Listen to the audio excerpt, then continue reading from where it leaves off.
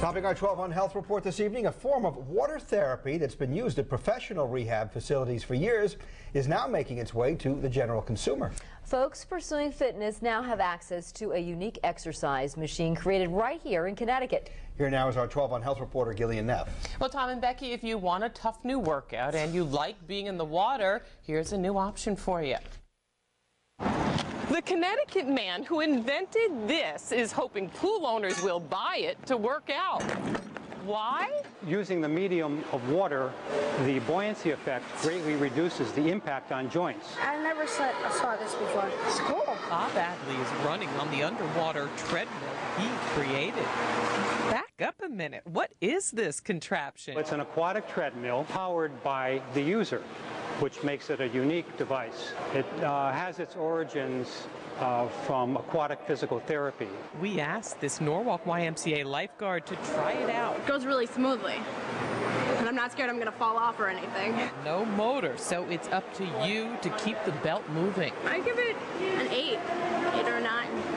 I'd like it rather than over a land treadmill, that's for sure. And you don't know this guy, do you? Nope. It feels easier because you're not pounding your joints.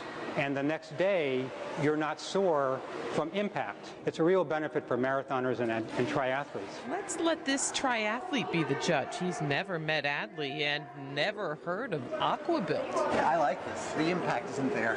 It saves the knees. In general, aquatic exercise is an excellent exercise for people. Orthopedic surgeon Dr. Michael Mark says he often prescribes water exercise to patients with painful joint issues, but he says some patients could hurt themselves moving the machine.